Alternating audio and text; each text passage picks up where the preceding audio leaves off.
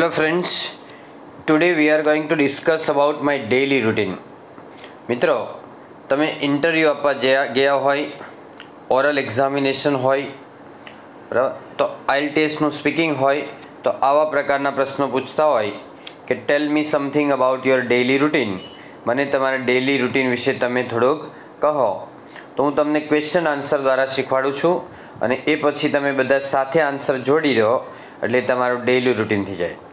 Simple present tense આપણે જે ભણતા હોય છે એની અંદર આવે મોટાભાગે, અને તમે ક્વેશ્ચન જોશો તો બધા જ ડુના ક્વેશ્ચન છે, અને ડુના ક્વેશ્ચન હોય એટલે આન્સર V1માં આવે, એટલે કે આન્સર જે અંદર આપેલો છે એ જ V1ની અંદર આવશે, યાદ રાખજો મિત્રો. હવે આપણે ક્વેશ્ચન છે કે when do you get up, એટલે તમે ક્યારે ઉઠો છો? તો આપણે એમ કહીએ કે I get up at 6 o'clock. શું કહીએ? I get up at 6 o'clock, એટલે હું 6 વાગે ઉઠું છું. આ ઘણી રીતે આન્સર આવે મિત્રો, યાદ રાખજો કે આઈ ગેટ અપ એટ આવશે, સમયની આગળ એટ આવશે, એક જ સમય હોય તો એટ આવશે. બીજું કે I get up at 6 AM પણ કહી શકાય, AM કહીએ તો સ્મોલ કરવાનું. I get up at 6 AM in the morning એવું કહી શકો તો ચાલશે, વાંધો નહીં. આમ તો AM એટલે ઇન ધ મોર્નિંગ આવી ગયું છે, તો I get up at 6 in the morning એમ કહો તો ચાલશે, બરાબર. હવે એ જ રીતે વેન ડુ યુ બ્રશ, એટલે તમે ક્યારે બ્રશ કરો છો? તો આઈ બ્રશ એટ 6:15, 6:15 હું બ્રશ કરું છું. વેન ડુ યુ ટેક બાથ, તો તમે ક્યારે સ્નાન કરો છો? તો I take bath at 6:30. When do you pre two God, એટલે તમે ક્યારે પ્રાર્થના કરો છો? આઈ પ્રે two God at 6:45. When do you take breakfast, તમે ક્યારે નાસ્તો કરો છો? તો I take breakfast at 7 o'clock. When do you get ready, એટલે તમે ક્યારે તૈયાર થાવ છો? I get ready at 7:15. Gate ready, જો ઘણા વિદ્યાર્થીઓ છે એમ કે આઈ રેડી નહીં, ગેટ વર્બ મૂકવું પડે એની આગળ. તો I get ready at 7:15. When do you go to school or college or work place, તમે તમારા કામના સ્થળે ક્યારે જાઓ છો, અથવા સ્કૂલે કોલેજે જેમાં જતા હોય ક્યારે જાઓ છો? તો I go to school at 7:30. When do you return from school, સ્કૂલેથી ક્યારે પાછા? થી એટલે ફ્રોમ આવશે, યાદ રાખજો. I return from school at 12:30 PM. 12:30 બપોરના થાય એટલે 12:30 PM લેવાનું, અને PM સ્મોલ લેવાનું છે. જો કેપિટલ લેશો તો એ PM એટલે પ્રાઇમ મિનિસ્ટર થાય, એટલે સ્મોલ લેવાનું છે, યાદ રાખજો. When do you take lunch, તો I take lunch at 1 PM, અથવા તો 1 o'clock કરશો પછી તો ચાલશે, એકવાર PM આવી ગયો એટલે. When do you do your homework, તો I do my homework at 3 PM.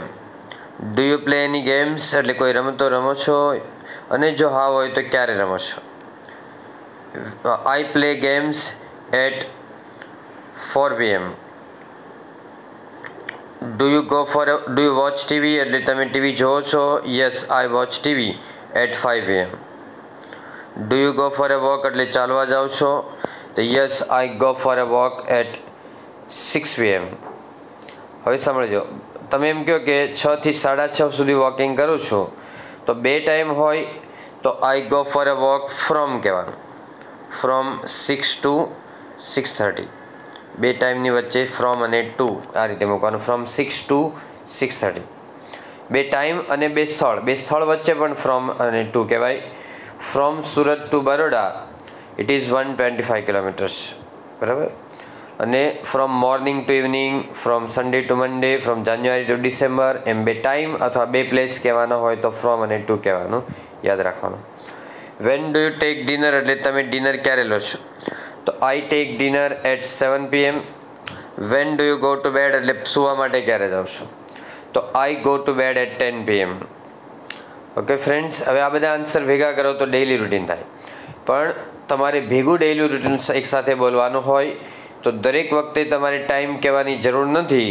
આ તો મેં તમને એક યાદ રાખવા માટે કરાવ્યું છે, કેમ કે આના પછી સિમ્પલ પાસ્ટ ટેન્સ અને ફ્યુચર બેયનું રૂટીન આવશે, એમાં એક સરખો યુનિફોર્મ ટાઈમ હોય, એ એક સરખો રાખો તો તમને યાદ રહી જાય, પછી તમે થોડો ઘણો ચેન્જ કરી શકશો.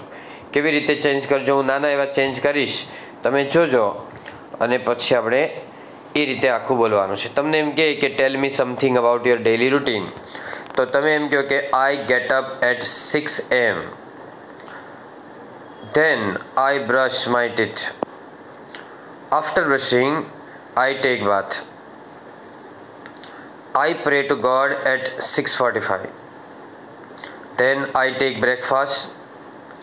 After taking breakfast, I get ready. I go to school at 7:30. I return from school at 12:30. I take lunch at 1 PM. I do my homework at 3 PM. After doing homework, I play games.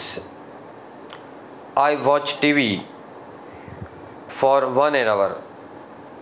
I go for a walk from 6 to 6:30. I take dinner. After taking dinner, I read for a while. Then I go to bed at 10 PM. Okay, so this is what my daily routine is. મિત્રો બીજી એક વસ્તુ યાદ રાખજો, get up અને wake up એક આવે છે, અને જો જ એક શબ્દ આવે છે વેકઅપ. વેકઅપ એટલે જાગવું થાય, વેકઅપ એટલે ઊંઘમાંથી ઉઠવું, જ્યારે આપણી આંખ ખુલી જાય, બરાબર, જ્યારે અજાગ્રત અથવા અર્ધજાગ્રત અવસ્થામાંથી જાગ્રત અવસ્થામાં આવીએ એને વેકઅપ કહેવાય છે. અને ગેટઅપ એટલે પથારીમાંથી બહાર આવવું, એ યાદ રાખજો મિત્રો. Okay, so that's all. Happy learning, happy sharing. Video ગમે તો શું કરવાનું એ હું તમને ન કહું, because you are great ગુઝુ guys. Thank you again.